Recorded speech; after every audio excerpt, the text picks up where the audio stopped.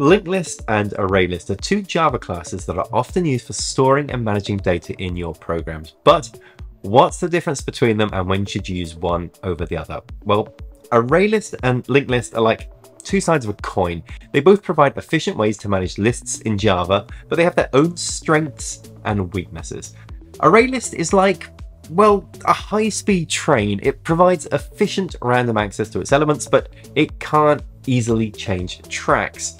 A linked list is like a city bus. It can make stops and changes along the way, but it might not be the fastest option. So let's start by taking a closer look at linked list. Linked list uses a linked list data structure to store its elements, and that means that each element in a linked list is represented by a node, which contains the element itself and a reference to the next node in the list. As you can see, the linked list class provides methods like add and remove to insert and delete elements in the list. Because of the linked list data structure, these operations can be performed quickly and efficiently, even for very large lists. Another key characteristic of linked list is that it has a dynamic size, which means it can grow or shrink as needed to accommodate new or removed elements. And this makes it a good choice for applications that require the ability to insert or delete elements frequently.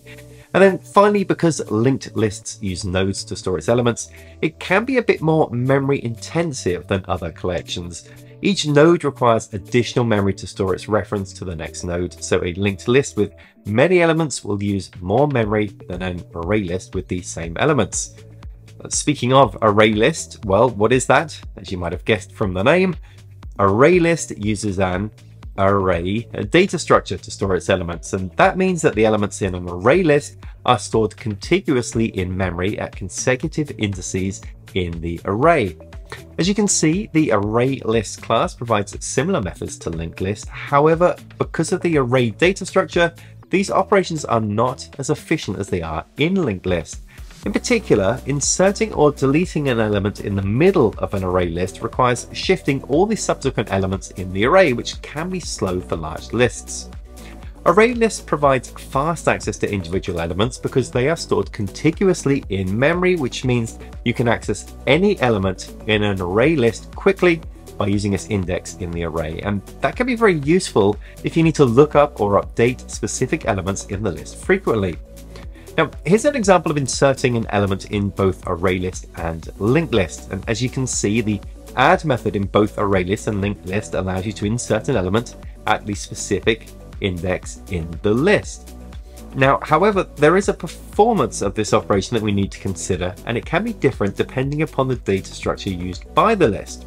So in the case of ArrayList, inserting an element at the beginning or the end of the list is pretty efficient because it only requires shifting the subsequent elements by one index.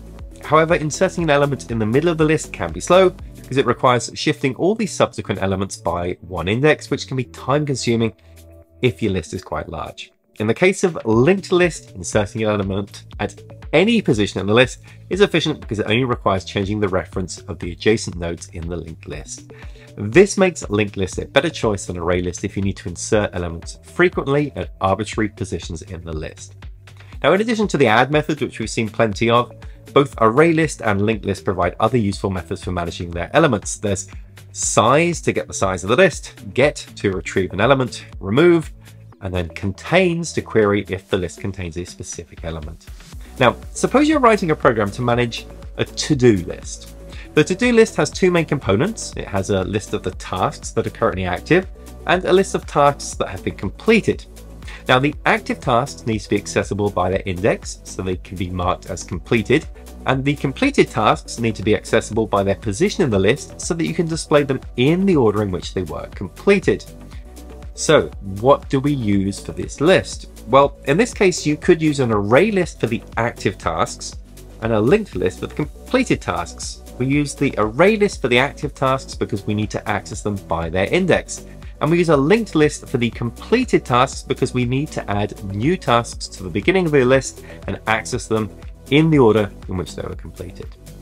Overall, linked list is a good choice when you need to insert or delete elements frequently and don't need fast access to individual elements. Whereas ArrayList is a good choice when you need fast access to individual elements and don't need to insert or delete elements frequently. A high-speed train or versatile city bus? The choice is yours.